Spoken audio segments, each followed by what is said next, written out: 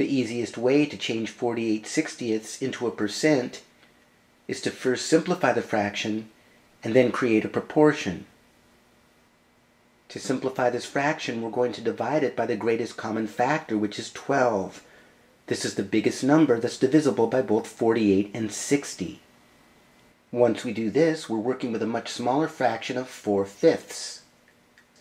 Now, since 5 is divisible by 100, we're going to create a proportion. Now we want to find a fraction that's equivalent to 4/5 with the denominator of 100. So we take our 100, divide it by 5 to get 20, take our 20, multiply it by 4 to get 80, and we've got 80 hundredths. Now all we do is remove our fraction bar and denominator of 100 for a final answer of 80%.